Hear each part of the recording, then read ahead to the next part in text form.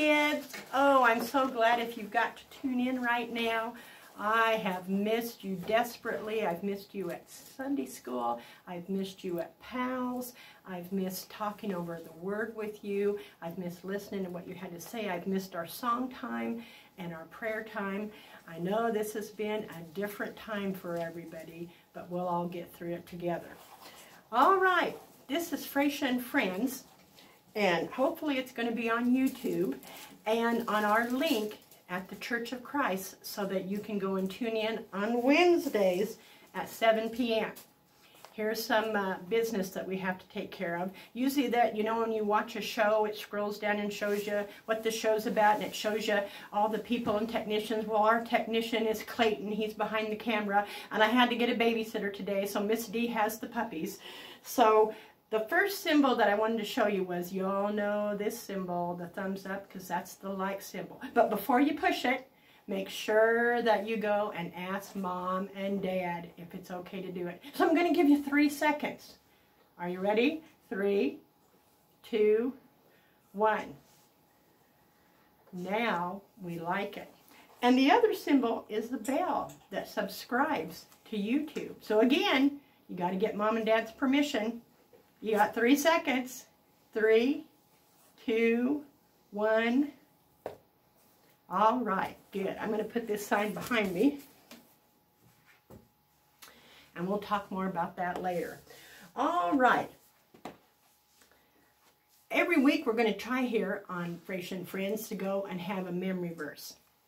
This is our first one. Remember it? We used it in VBS this year. It was from Joshua 1:9.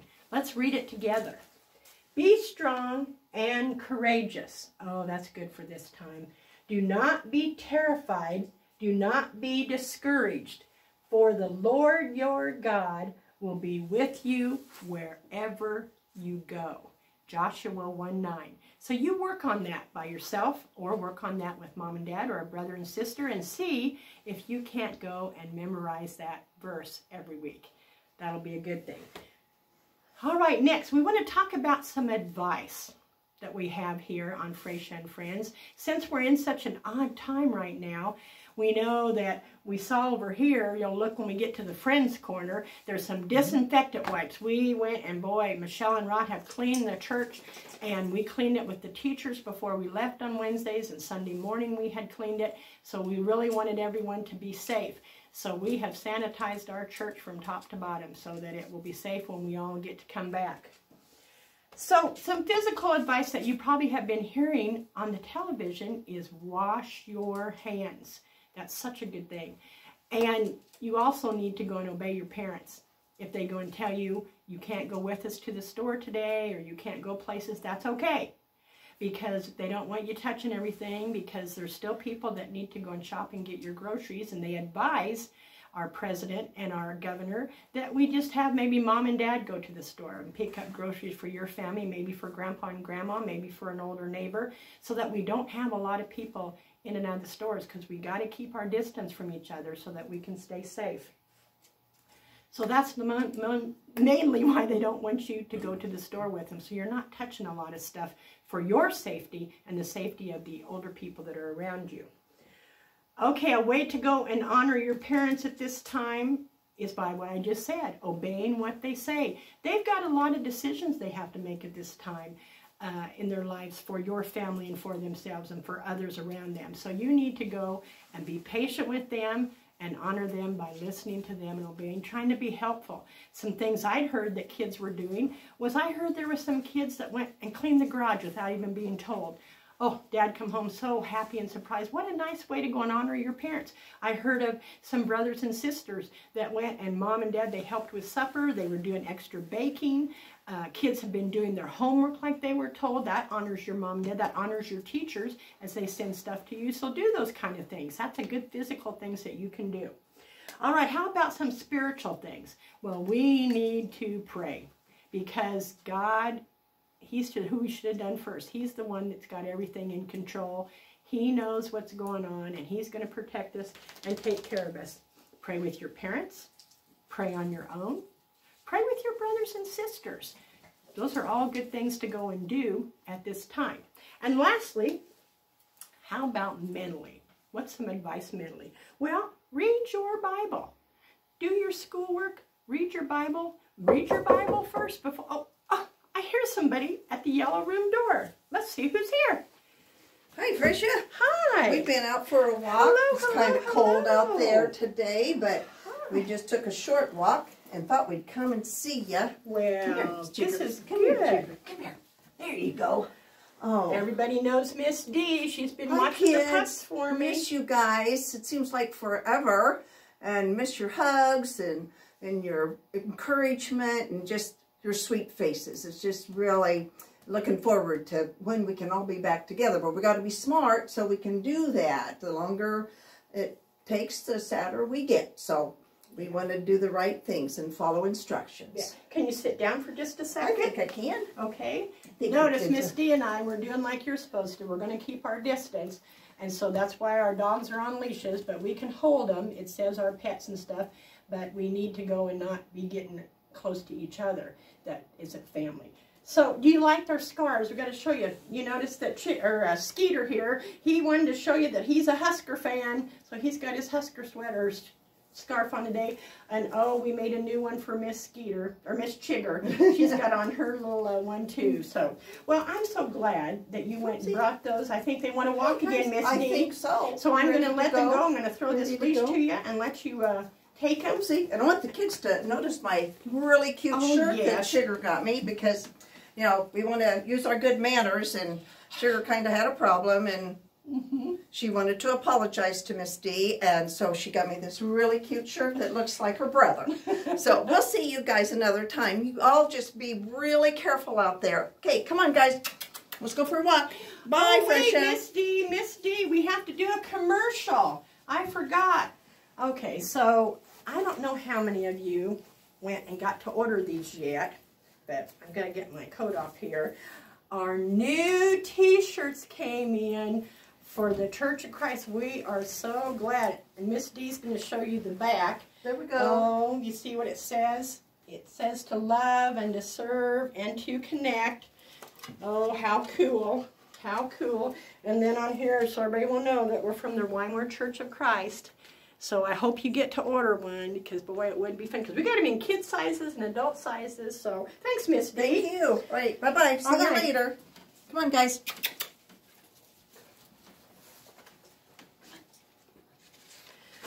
All right. Well, it seems like forever since we've had pals.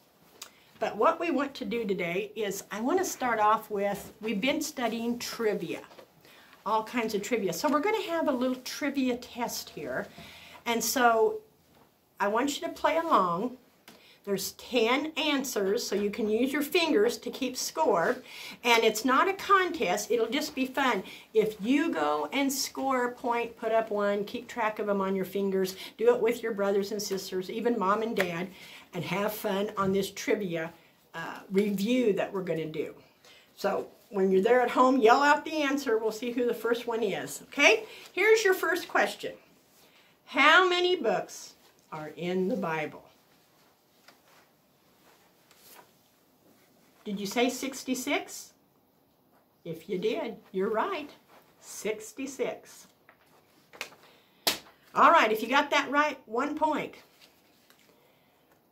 Second one. What book of the Bible tells the story of creation and the fall of man? Did you say Genesis? You would be right. Okay, this one kind of has two answers because you have to get two of them right. Can you see the pictures? Name at least 2 judges that we studied. There was 1 woman and 2 men. One of these men had turned away from God, but he went back to God after he'd sinned. Can you name 2 for 2 points? The woman was Deborah, and the men were Gideon and Samson. Did you get 2 points? How many do you have now? Name at least one king of Israel. One of them turned away from God. Two of them were a father and a son. Did you get Saul and David and Solomon? This was the father and this was the son. This is the one that turned away from God. How you doing? Who carried a special message to God's people from God himself? Well, it was the prophets. Can you name any of them? I've got 4 that are shown there, but here's a lot of their names. We have Isaiah and Zechariah, Malachi, Hosea, Micah, and John the Baptist. Did you get some? If you name more than one, you might give yourself another point. Who was the Savior God sent to die for our sins? Oh, this is an easy one. Jesus. I bet you all got that one. Who were the 12 men Jesus picked to be his closest followers? Were they apostles or disciples? That's a trick one. They were both. They were his 12 apostles, the 12 that traveled with him. And then we were disciples also. And we are all disciples when we follow Jesus. All right, here's the last one. How are you doing? Who was the man who started out persecuting Christians when he was named Saul and became a Christian missionary himself? And he changed his name to Paul. That was an easy one, didn't you? Saul to Paul. All right. Very good. Did you have fun doing that? I hope so. You guys have learned a lot of trivia about the Bible in the last few months that we had at PALS. I hope it sticks with you, but not just so that you can answer Bible trivia questions. The Bible is the Word of God, and God wants us to learn it. He wants us to read it every day so that it's not just trivia to us, but it's our guide for life. God wants us to be believers like Paul told his student Timothy to be. Now I want to read a scripture, and it's in 2 Timothy 2:15, and as you all know, that's in the New Testament. So if you want to remember that and look it up again later, 2 Timothy 2:15.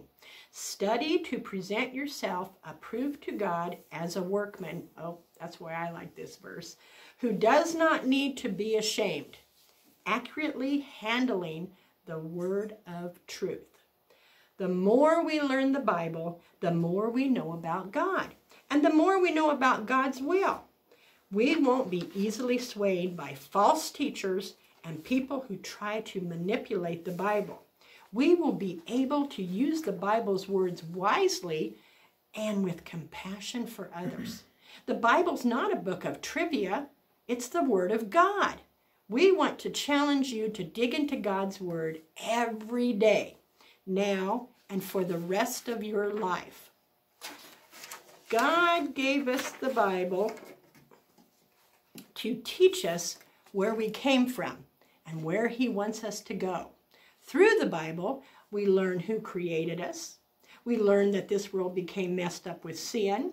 We learn about God chose a special people and prepared them for the coming of the Savior through the prophets. We learned how Jesus was born, how He lived, and how He died for us so that He could forgive our sins. We learn about the early church founded by the disciples so that the whole world could know the story of Jesus. We learn that God will have a new home prepared for all who believe. That's called heaven.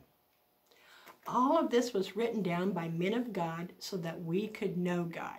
The men who wrote the Bible wanted all of us to give our hearts to Him. They wanted us to know that God loves us, that Jesus died for us, and that we can trust Him with our lives. Reading the Bible is fun. If all we get, though, out of the Bible is fun trivia, we're missing the point. The Bible is a love letter from God. It's a history of the world. It's an invitation to start our own journey with Jesus. There are many things that we can learn about the Bible, but the greatest lesson is this: God loves you, and He wants you to love Him back. Let Jesus into your heart today and begin to study His Word. The Bible's adventure doesn't end with knowing some facts from Genesis to Revelation. That's just the beginning of learning how to live a brand new, Jesus-filled life. Well, thanks for listening, and thanks for going and being here to share with me today. I do have some fun things that I'd like you to do. So I have a little list here. First, find some of your Bible school papers. You got some at home in your room? Retell the story from those papers to your family, whether it be mom or dad or your brothers and sisters. Draw a picture of a Bible story that's fun for you. Maybe that one that's on your picture or on your papers, or maybe another one that you've read on your own. Practice saying this week's memory verse, Joshua 1:9. And one thing that you need to do for next week's lesson is this: ask your mom or grandma if they have an empty egg carton. That's all I'm going to tell you about the empty egg carton, because next week we're going to use this in our lesson time, and you can do it with me at home. Okay, last but not least, on Fracia and Friends, I have a couple announcements here that I want to show you so that you can go and tell mom and dad. If they're not sitting here watching with you, be sure and tell them that every Sunday morning on Facebook Live at 10:45, Clayton and the praise band come on, and we get to worship watching it on our phones or on our computers. It's really a good experience. So be sure that you tell them, if they're not in the room with you, that you want to watch this with them, okay? And then come up with interesting ways that you do your own communion when it's communion time. That's always fun to see. Miss Dee and I did it, and we had crackers and some juice at her house that we used for our communion. And don't forget, this is also for mom and dad and kind of our high school kids, okay? This is the daily digital devotions, which are called daily digital devos. That's a tongue twister. And Clayton does these every Monday and every Thursday at 8 p.m. on Facebook Live. So don't forget to tell your big brothers and sisters and your mom and dad about this, because these have been really good too. Well, that's all the time that I have right now, and Mr. Clayton is going to come because he has one more message for you. So thanks a lot for coming and watching Facebook and Friends. See you next time. Thanks so much, Fracia. Hi, kids. How are you doing? I hope that you are doing well in your homes. I know that you're separated from your friends, but I know some of you are doing FaceTime and some of you are doing other things to connect with people, and that is wonderful. That is really awesome. Easter is a time that we celebrate the resurrection of Jesus, and we celebrate that in a lot of ways. And some of you are probably used to doing an Easter egg hunt.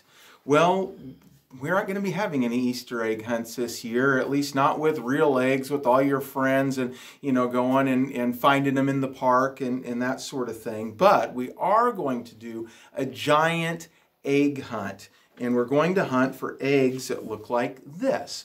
And this is the start egg. And so starting at 5 p.m. on Good Friday, you can load your family up in the car, ask mom and dad or grandma and grandpa, whoever is in your household, to take you on this giant egg hunt. Anytime from 5 p.m. on Good Friday, that's next Friday, through Sunday night. That would be Easter Sunday. And you can go with your family, and you start with this egg, which will be on the side of our church sign right on M Street. So normally where you may pull up and maybe where your parents might drop you off right there, you will see the start egg and some instructions about what to do from there. From there, you'll get a clue to go to egg number 1. And at egg number 1, you'll have a devotional thought there, and it'll give you a clue to go to egg number 2. And egg number 2 will take you to egg number 3. And then your goal is to find all 12 resurrection eggs on your scavenger hunt. They will be in Wymore and Blue Springs, or in and around Wymore and Blue Springs. And if you get stuck, you can even go ask for a hint on Facebook. So that is a giant egg hunt that's coming up, and I hope you're able to participate with your family. And we will remind you about this on next week's episode of Fracia and Friends on Wednesday night at 7 p.m. And remember to be courageous, because God will be with you wherever you go, and even if you have to stay home. Thank you, and we'll see you later. Bye-bye.